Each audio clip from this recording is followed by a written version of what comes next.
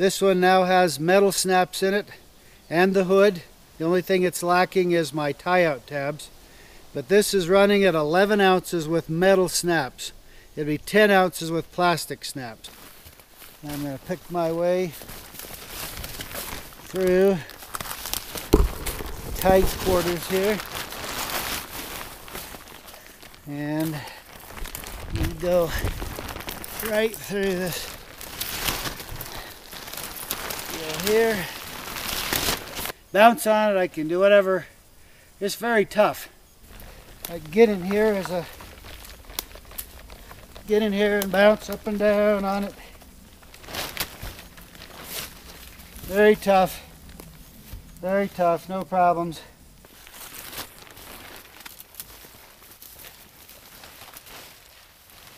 I'm having to just force my way through it here.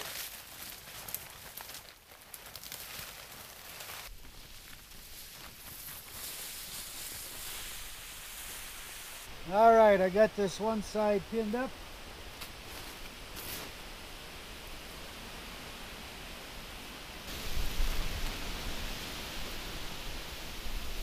I just, I put the beast in here in my Dyneema Poncho hammock.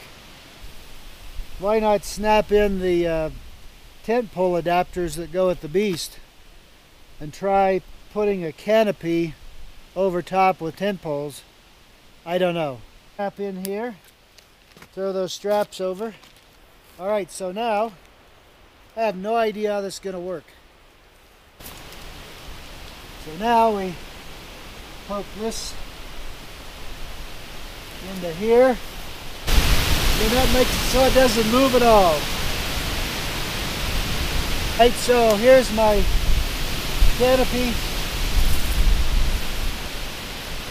Something I never even planned on. I just like, bing, like Thomas Edison, it just popped in my mind. Bam, there we go. Bam. Well, it finally happened. The Dyneema Poncho went out on me this morning. So I finally found out it's not unbreakable. At first I was a little disappointed, but now I'm kind of excited about it because now I know where the point is. I know where the weak spots are. I'm going to show you in a few minutes. I'm going to show you the damages. Kind of relieved about it that it finally broke, because I was doing some stuff. I have done some stuff with it that I've not done with any other of our gear. As you know, I was pushing it to the limit, and I reached it. When I was an engineer at Eastern Aluminum, I was tasked with testing some materials and different products and stuff like that in destructive ways, so we could see how long things lasted or where things broke, how they fatigued. And with the Dyneema Poncho Project, I've been observing. It had been holding up pretty well, but I was starting to see a couple little things that I wasn't sure about. I mean, nothing had developed where I could really tell. And now that I see the failure, I can see those were indeed signs that it was starting to go. I was actually starting to get a little worried, you know what I mean? Because it wasn't breaking.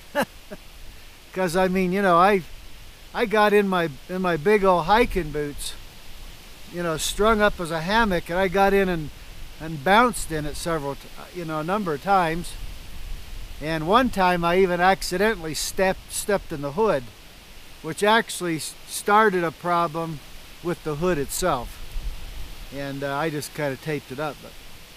But I didn't really attribute that. That's genuine abuse, no doubt about it. But anyway, I think that when I did that, I think I also, because of stepping in the hood, I think I probably damaged the edge of the actual poncho fabric somewhat.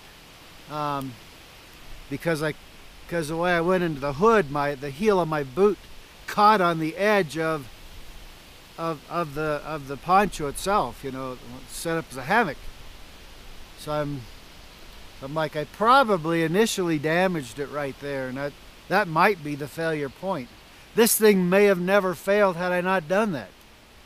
It's quite possible. I mean, especially for something that's, you know, 10 ounces.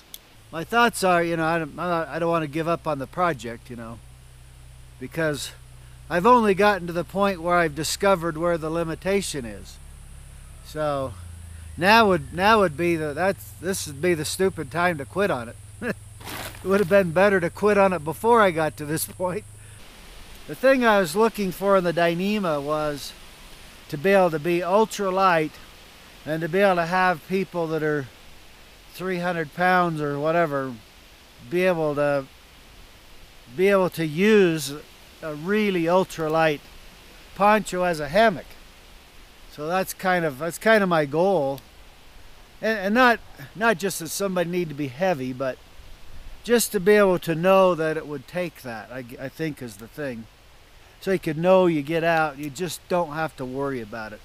It does give you a different lay when you're in the hammock, which I like both. I like the traditional, but it's also kind of cool, the Dyneema lay in the hammock. It doesn't wrap up around you like all your traditional nylon polyester hammocks do. They wrap right up around you. The Dyneema has no stretch to it, so it doesn't. You lay in there. You're actually. I started coining the term you lay on your hammock, not in your hammock. You know, most hammocks you're laying kind of in them. With the Dyneema one, you're really laying on it because it doesn't let you sink into it. It doesn't stretch and give. So I've got a point here where it was starting to tear the hood, where it was starting to tear the hood after I stood in it and jumped in it with my boots on. And I taped that with Dyneema tape, and it's held its own just fine. And I had another spot right here, and you can see, if I put my finger behind there, you can see the only place it tore was the hood itself. And that's my construction of the hood is the reason why the hood was a weak point. So I already knew that early on that I needed to change how I attach the hood and everything, because I created stress points which I was concerned about from the beginning. So here's the hood right here. So I mean, I know that the weak point here is the hood. That's why in all of our ponchos, early on we discovered that, and we put the reinforcing collar in all of our ponchos to combat that, to alleviate the stress point. And we've never had a failure, to my knowledge, of any of our regular ponchos in the hood area. I think it being a raw edge around here, I can see now I've developed even some more. Starting to develop even some more coming off that cut edge.